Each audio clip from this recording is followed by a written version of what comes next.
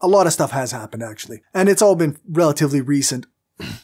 The most recent Read Reviews is out with Nino Brown and Justin. We talk about a book from the PSL about, that's the Party for Socialism and Liberation. We talked about the book Revolutionary Education. Now, whether you feel one way or another about the PSL, that book is a great resource for people who are looking at a more radical, revolutionary way of approaching education. I think it's a great resource, and I think that Nino is a great guest and Justin is an amazing person. I know that there's a lot of anarchists who have a lot of information that they have sent my way about the PSL, and I haven't had a chance to go through it yet, but I will. And I don't know what conclusion I'm going to come to.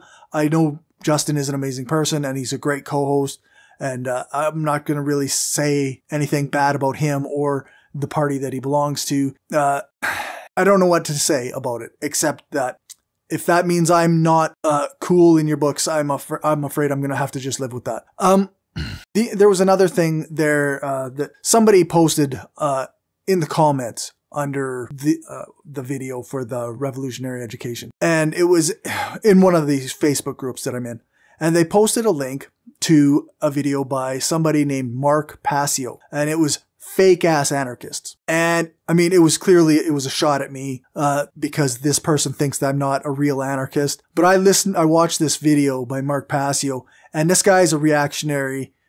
He's a conservative. He's a hardcore Christian fundamentalist who believes that Satan is trying to take over the world. He's a conspiracy theorist on the level of Alex Jones.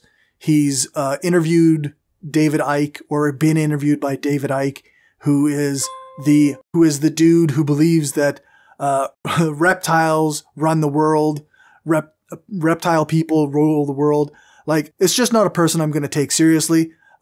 Your fake ass anarchist video, it's nonsense. And when I pointed that out, obviously the commenter said, well, I thought he nailed you pretty good. And the fact is that, yeah, I am an anarcho-communist, and left-wing anarchists are actually anarchists. Like, if you are a centrist anarchist, I can see you disavowing, say, capitalism and the state, and not wanting to be a communist, or not wanting to assign yourself with like pro-social movements per se. I can get that. But if you're an anarcho-capitalist, if you're a capitalist, you aren't an anarchist. And I don't know how many times I have to go through this. I'm going to start a series where I explain and examine different types of anarchism in the simplest terms I can possibly do it in. I know that there's lots to cover. It would take hours and hours and hours of content to cover all the different kinds of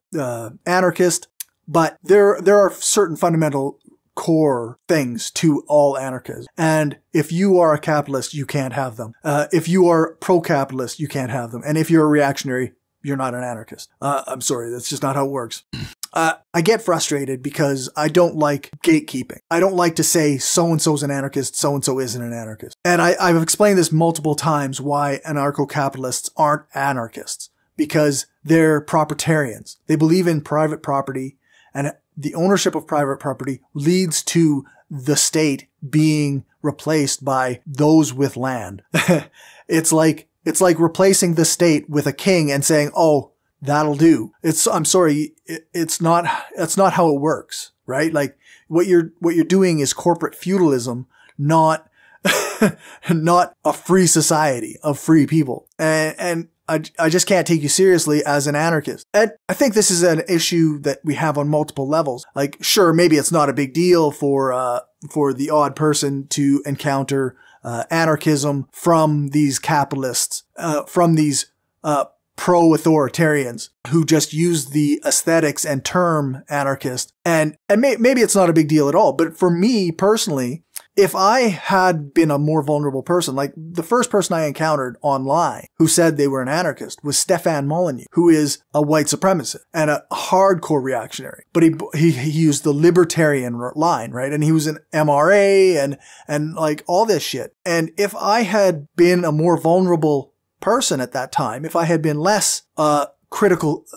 less of a critical thinker, then I might have fallen for his version of anarchism. And this is a real problem. We need, I think, more voices out here pointing out what anarchism is supposed to be. I know on Twitter, there's a lot of anarchists, and hell, I can have it so that my entire feed is just anarchists. In the same way that I can have my feed set up so that it's only showing me feminists or only showing me anti-racists, and never seeing anything outside of that except through quote tweets or what have you. And I can do the same thing on Facebook, and I can join my Discord communities, and I can stay in those and not go out of them and not encounter these people. But Stefan Molyneux has a big following, or did have a big following. I don't know if he still does. This guy, Michael Malice, that a lot of anarchists, quote unquote anarchists, follow. He's a capitalist. He's a reactionary. He's a MAGA head. Like, you can't be a fascist and an anarchist. You just can't. So he's lying to people, but also he's adopting the name and aesthetics of anarchism. And that can confuse people and lead them down the wrong path. A less socially good path, a less pro-humanity path. And it really concerns me. I really hope that we can get more people going in more places to where they can learn about real anarchism. My friend Renee, some of you might remember if you watched some of the longer episodes, in the Ask an Anarchist section, he brought up Michael Malice, because when he Googled anarchism, that's who came up. And Michael Malice is a shithead, as far as I can tell. Like, I know I don't know these guys, whatever, but the stuff he puts out is harmful misinformation. It's harmful, and it's backwards thinking. It's straight up status quo capitalist free market nonsense. And it's just without states. Like, it's just pure bullshit. So then you also have like this Mark Passio, who is, I mean, I didn't go that far into his shit. I just skimmed the surface of it, but he seems like exactly the opposite of what an anarchist is. And yet he's using the term anarchist, and he's actually applying, like, he gets a strategy that says he gets to pick who's an anarchist. He gets to dictate that. He puts himself as an authority on what an anarchist is. So I think it's scary and harmful. And if we want an actual anarchist society, then this is the misinformation we have to tackle. I've often said, like, that I would like to see more people addressing the misinformation that Joe Rogan puts out, because he's a well-known person. He's got a mainstream platform with millions of viewers, but Mark Passio has 123,000 YouTube subscribers. He's got a radio show. He's got a podcast with thousands and thousands and thousands of downloads. And these people, they all are getting the wrong idea about what anarchism is. So it is a problem. I know some people think that it's not a big deal, but it is a problem. Misinformation is a major, major problem. And it's something that we have to find a way as a community, in my opinion, to address. So for something I wasn't going to say anything about, that came out a lot longer than I had intended. But before I send you over to the interview, I just want to say thank you for watching or listening to this. And thanks for sharing this around if you do. And thanks. That helps get more views and more listeners. And maybe, if we're lucky, we can show people that anarchism is different than what these reactionary shitheads say it is.